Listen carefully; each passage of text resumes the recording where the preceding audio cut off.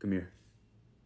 Your work-life balance sucks, but I got you with these 3 companies that offer phenomenal work-life balance. Number 1, Boston Scientific. Okay, I hear you, they're not a tech company, but their pay is actually not too bad, and their work-life balance is absolutely phenomenal. Like 4.9 out of 5 phenomenal. And look at this top comment, it's a great place for people who wants to focus on their family. Who doesn't want to focus on their family? And if the pay is a sticking point, as an entry-level software engineer, 0 years of experience, working out of St. Paul, Minnesota, you can expect to make around $91,000 of total compensation. You are going to be balling in Minnesota with that compensation. At number 2, we have a company that's meant for lovebirds, Hinge. Let's be real, if a company that was built on helping you find good relationships had horrible work-life balance, that would be a little ironic. Hinge also pays you pretty well. This Hingineer with 3 years of experience is making a total compensation of about $191,000. And last but not least, this small New York-based healthcare tech company has a work-life balance of 4.7 and they pay you really well.